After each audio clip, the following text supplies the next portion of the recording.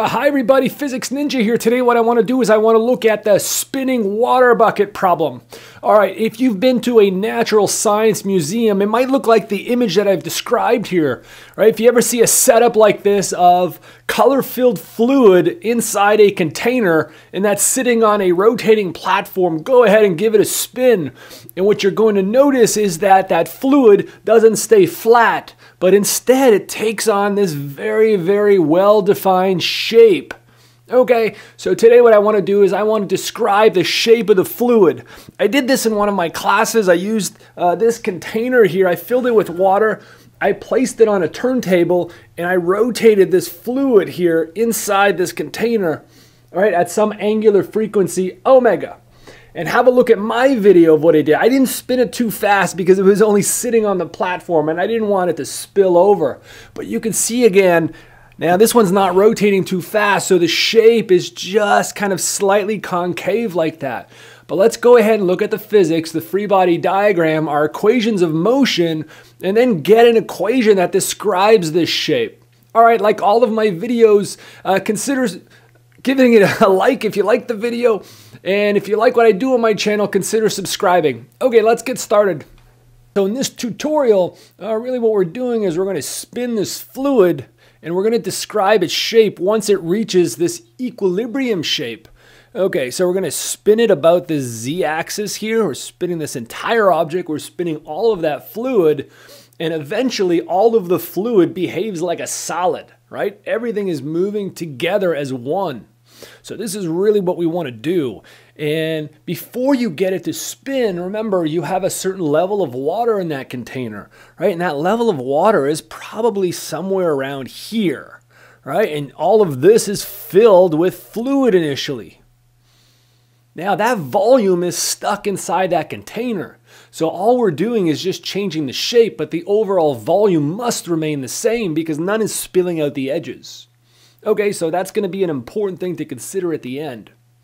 All right, so let's look at the free body diagram now. We're going to consider a single droplet that is at the surface of a spinning fluid, right? It's going around in a circle. Therefore, there have to be forces acting on it. So let's look at the forces, set up Newton's laws, and solve them in order to obtain the shape.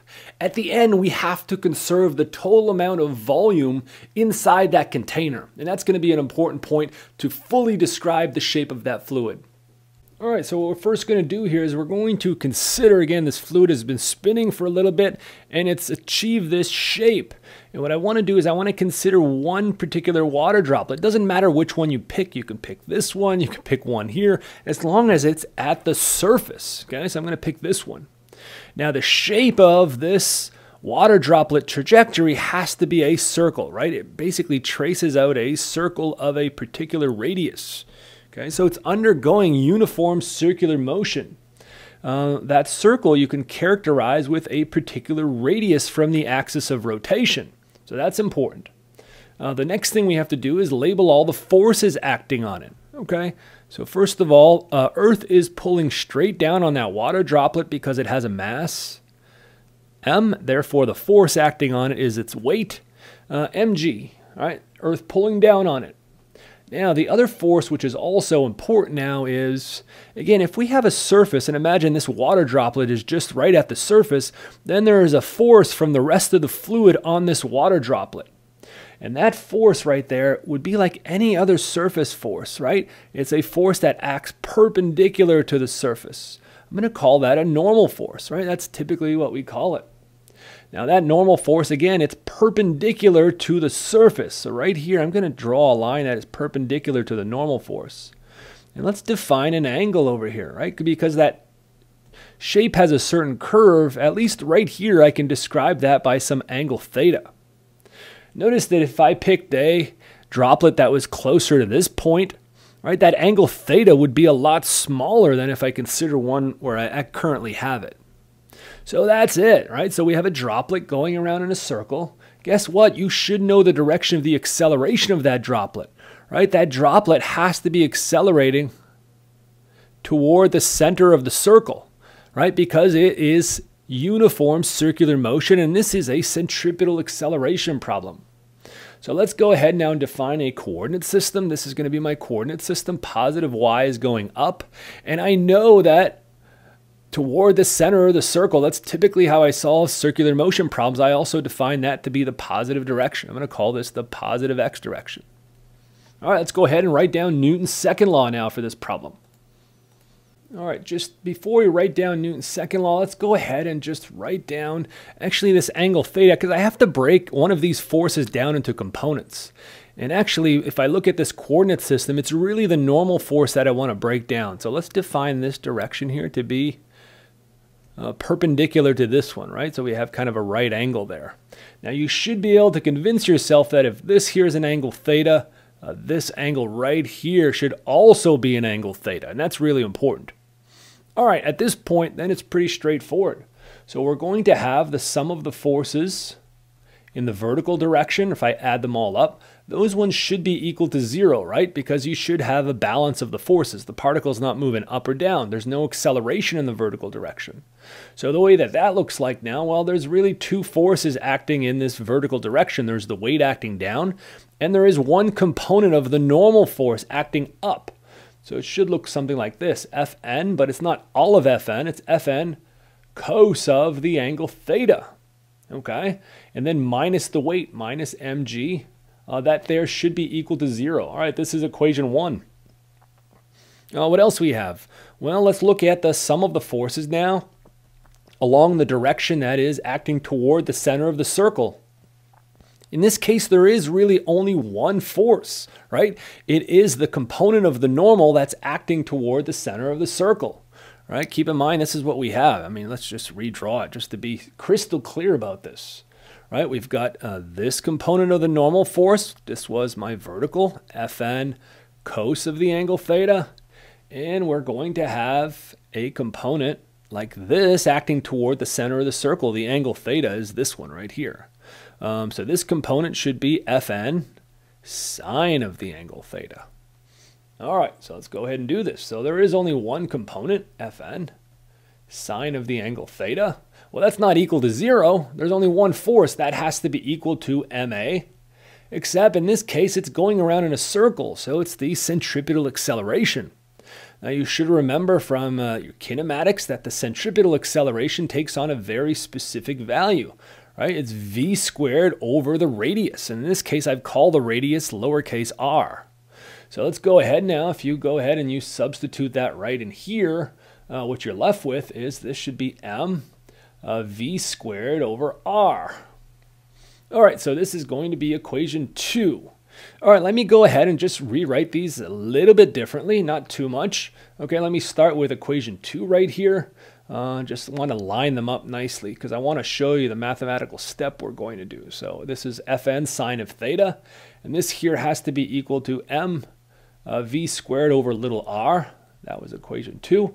And let's go ahead and do equation 1 right underneath it, except I'm going to bring the weight on the other side. So we have Fn cos of the angle theta, and this here equals to mg, and that was equation 1 basically, right? I've just brought this term to the other side. All right, I'm going to do two important steps right here. I'm not really interested in the normal force here. So you see I've got the normal force in both of these equations. One way to eliminate that is to simply take equation 2 and divide it by equation 1. So that's what it looks like, right? And if I do that, well, look what we have. Fn sine of theta divided by Fn cos of theta. And look what happens over here. The mass terms will cancel out, right? Because you're going to have mv squared over little r for equation 2. And then you're dividing by the weight. The weight I could just write like this, right? So let's cancel a few things out. First of all, we have that the normal force here cancels out, so that's convenient. The other thing we have is that the mass cancel out.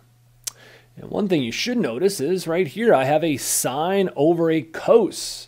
So guess what we have for this final equation right here, which is super important, okay? Tangent of this angle theta, again, that's the angle theta that the fluid makes kind of relative to the horizontal, okay? So that's telling us something, equals to v squared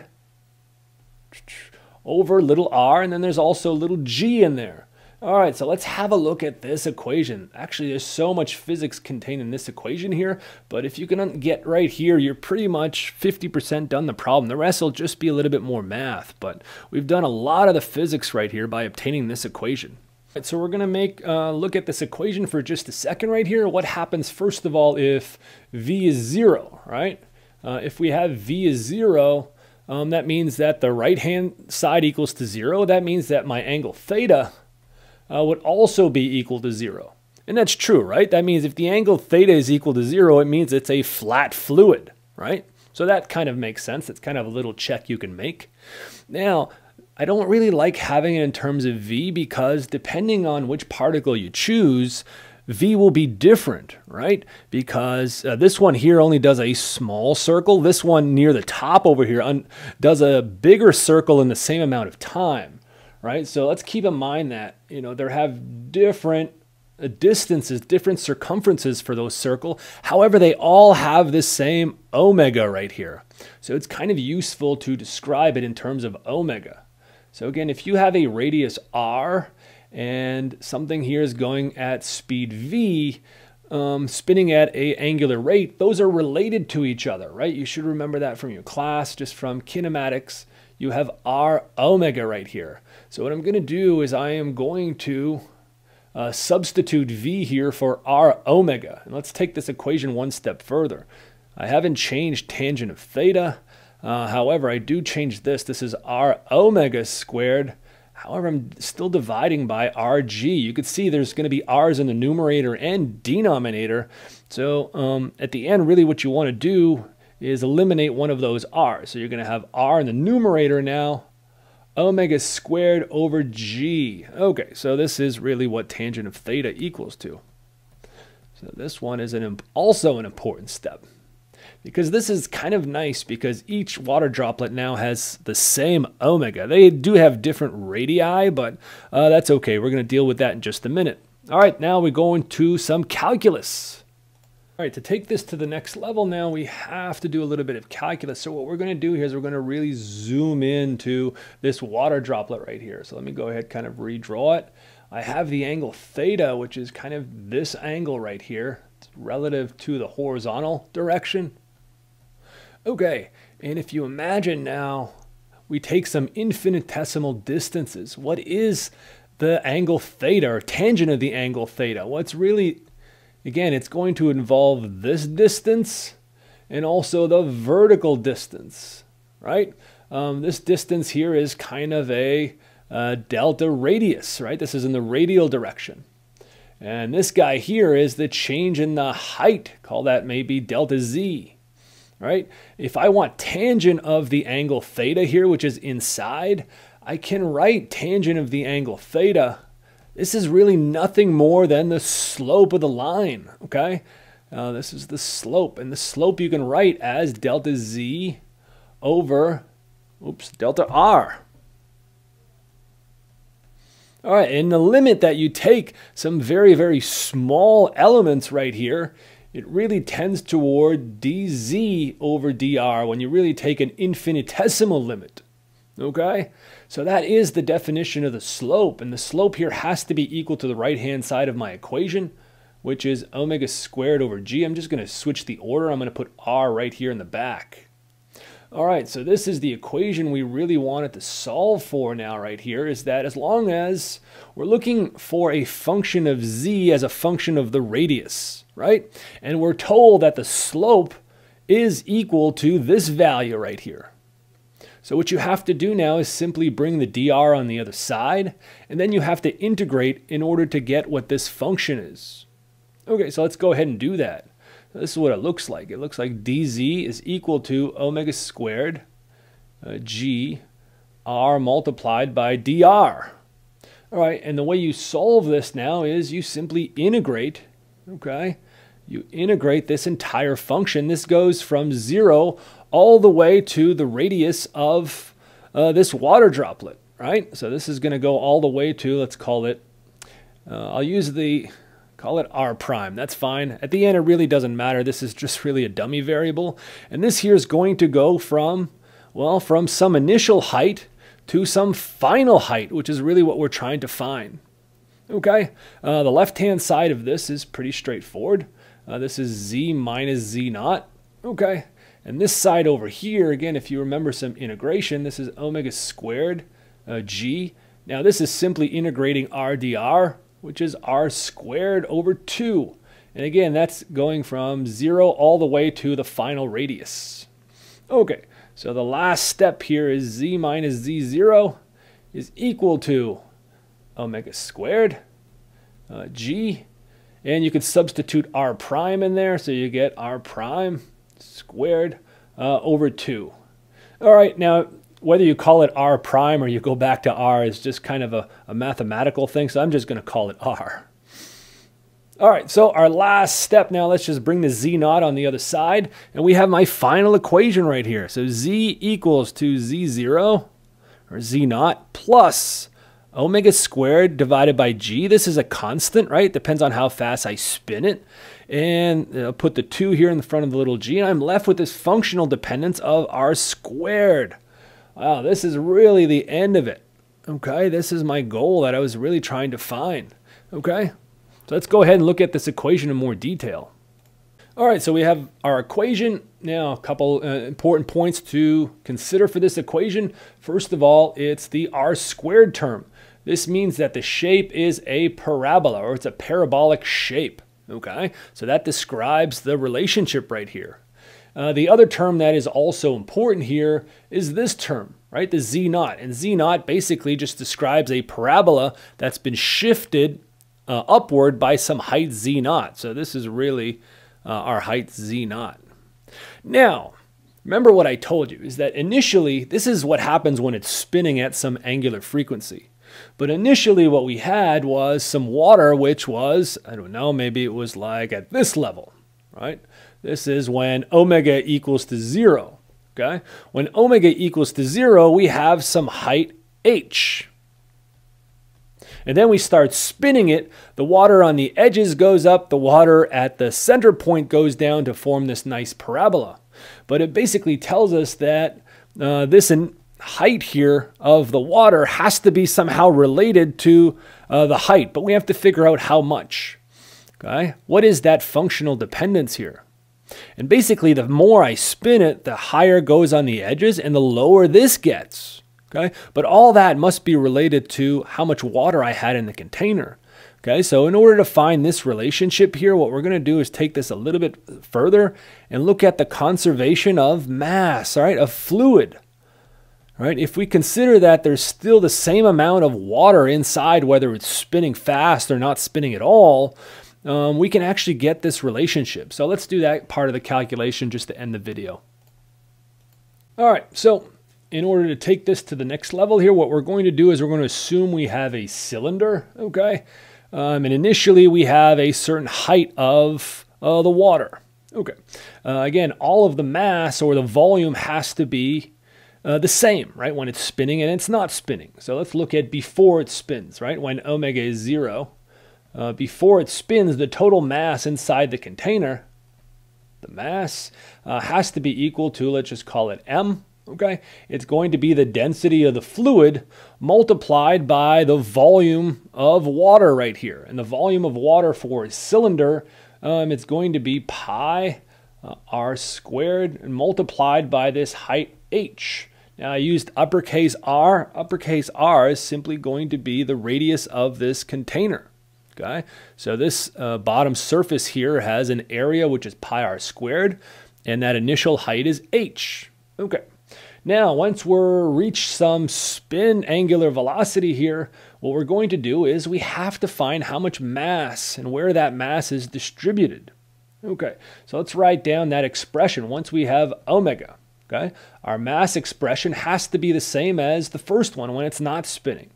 Again, you're going to have a density. Now, in order to find this, I need to find the volume. Okay, and what we're going to do here is I'm going to split this up into shells. Okay, so the shell right here is going to have a certain height.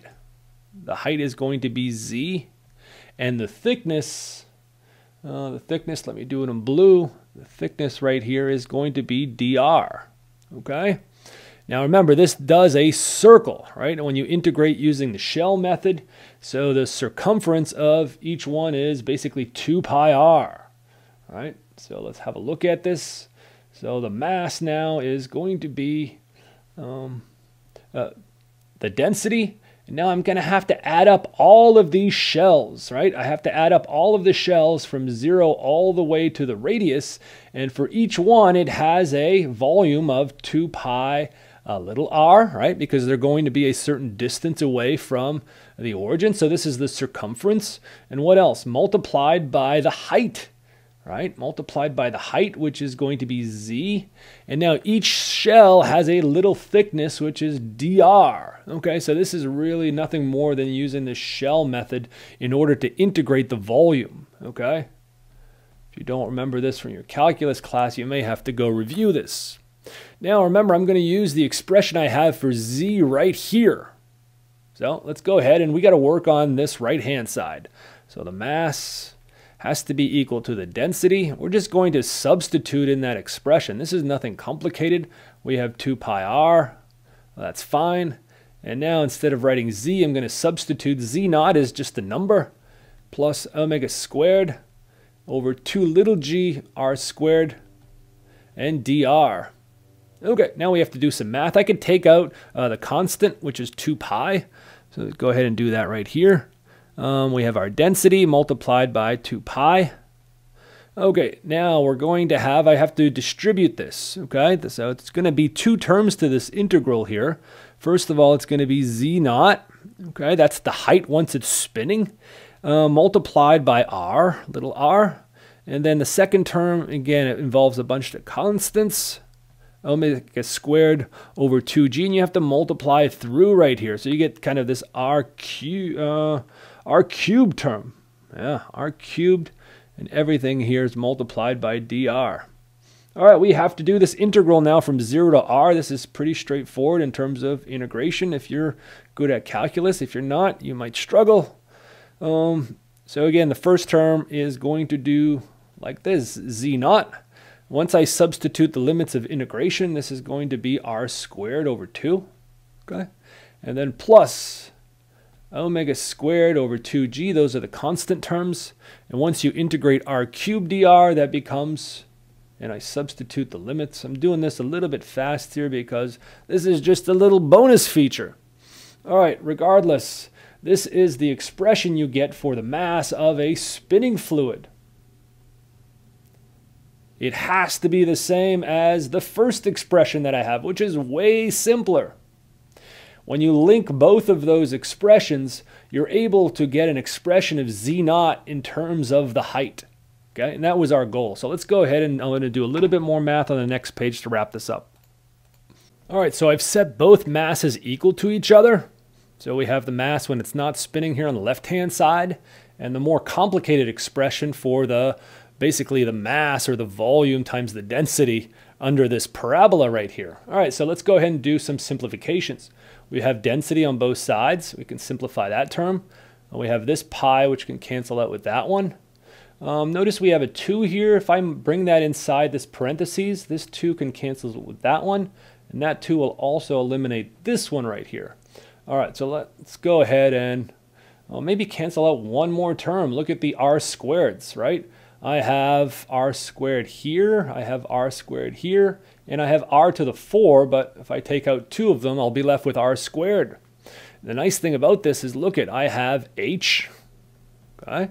That's all that's left on the left-hand side. On the right-hand side, I have z naught, and then I have this other term here, which is plus omega squared divided by g, and this is r squared over 4. All right, the last thing I want is I want to get z naught by itself. Okay, so z naught is equal to h, what else? Minus all of this term, omega squared, r squared divided by g over 4, 4g. Let's just switch those. All right, so have a look. Remember, this here is really describing what's happening at the center of the container, right? That is really what's happening over here. So if omega equals to 0, basically the second term goes away and z naught is equal to h, and that works out fine. What happens when I spin it faster? Right? The faster I spin it, this second term gets bigger. That means that z naught, if I spin it super fast, right, you're going to have fluid that goes like this. At the top, it actually has to be higher, so I didn't draw that properly. But you can see that this height gets smaller when you spin faster. Right? Z naught gets smaller when omega gets bigger, right? Because I start taking away. Now there is a point where z naught goes to 0, right? If you think about it, when does z naught equal to 0? Well, z naught equals to 0 when you can get a function for omega, and it's kind of like the maximum value, right? If you think about it, right? So our maximum omega for this problem, it's when z naught goes to 0. So I'm going to set 0 right here, and this is h minus omega squared r squared over 4g. And really, I'm going to put an m there because that really represents the maximum omega I can have. All right, do a little bit of math. You're going to find that the maximum value of omega here, which is also kind of interesting, is, again, I'm just going to rearrange it in a nice compact form, but you're basically just solving this equation here, a little bit of algebra, over g multiplied by height, okay? If I spin it at this, basically I no longer, right, I've basically pushed this lower level, the lowest point in that fluid, to 0, and I really don't no longer have a nice parabolic shape anymore because there's no fluid now at that midpoint.